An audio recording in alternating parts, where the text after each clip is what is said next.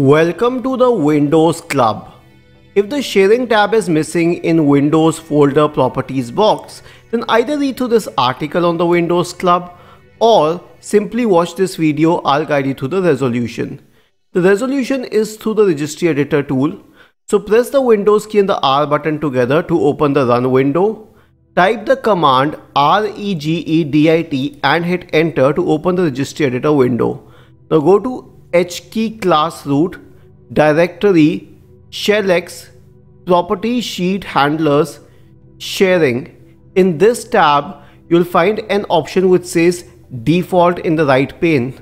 Double click on it, and if the sharing tab does not exist, then it means that the value data is 0.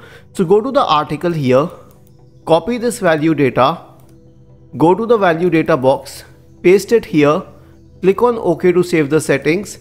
Reboot your computer. That will fix the problem in discussion. Isn't this easy and interesting? If you have any doubts, please go to the original article on the Windows Club, scroll down to the comment section and write your query. We will surely answer to it. Do not forget to subscribe to the channel.